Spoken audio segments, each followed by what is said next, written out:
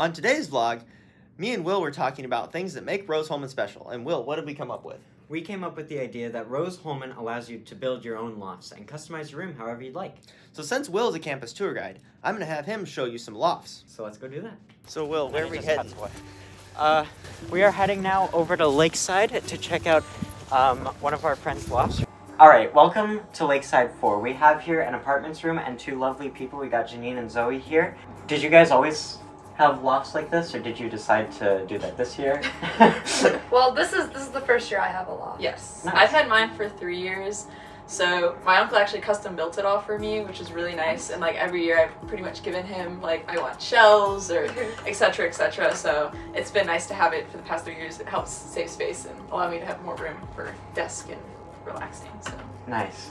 How long did it take you guys to build your lofts? And how did you get your materials out there? Like elevator, stairs? What'd you do? mine, I usually have my uncle come and do it for me, so I guess I don't really have to personally do much. But it's like 4 main components. You have like the base, and then there's like 3 walls essentially. And so putting it together is not too bad. It's just you put everything in place and then you just slot it down and bolt it in. So for me, I bought this from somebody who lived in Lakeside last year. So we just stored it here over the summer, which was really nice and convenient. Right. And so I just had like a couple friends help me build this.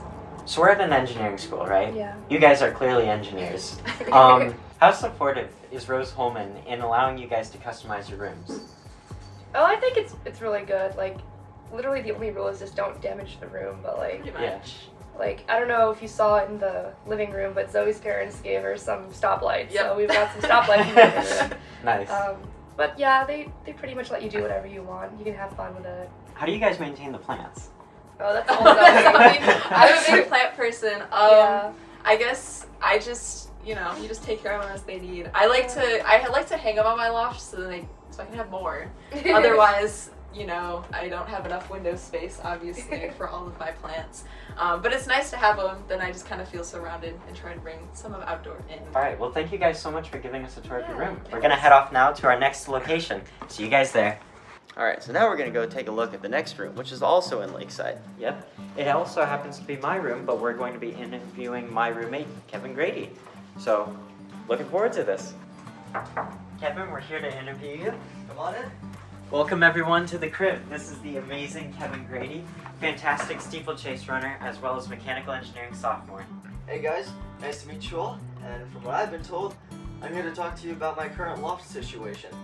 So Kevin, I think the first question we're wondering is, how did you come up with this idea for the room setup? Will and I lived in Mies last year, and in the triplets, all of your beds are lofted, and it's a really space-efficient way to use the space that Rose provides you. And since Lakeside has such high ceilings, I figured I'd go with a slightly taller loft this year. So I've noticed you built both your loft and your own desk out of wood. Could you kind of explain like how you came up with those designs? Yeah, so the loft is actually from Diana, another cross-country runner on the women's team. So I built this desk using a bunch of Kyle Colburn's leftover wood from his deck actually that he built.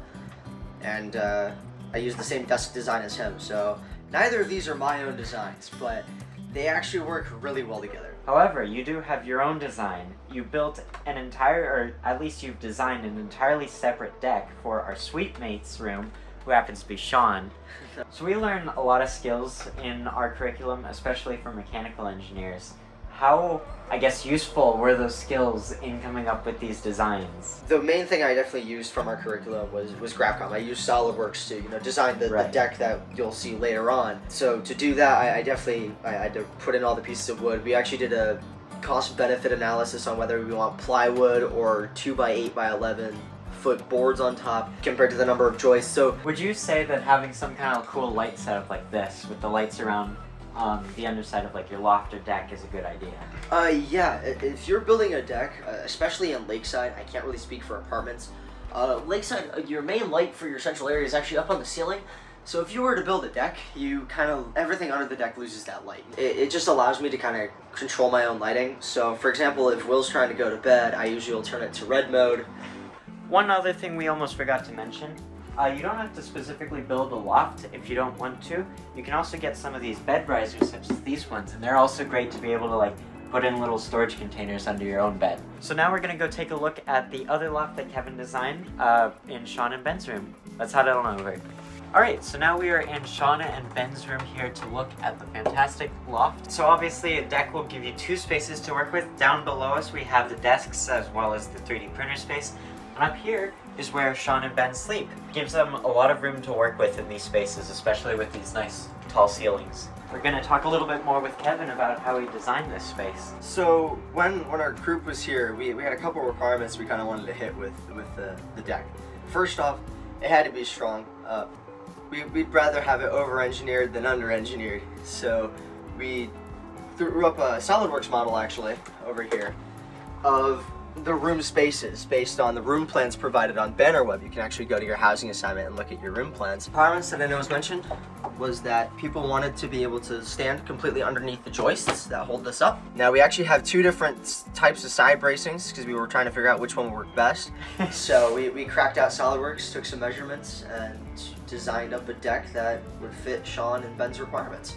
Well, I think that just about concludes our tour of the different kinds of lofts and decks you can build in your rooms, how you can organize things. I think so. Yep. So thank you guys so much for joining us in today's vlog Of lofts. Yep. We hope that you enjoy customizing your room at Rose-Hulman however you'd like. Have fun.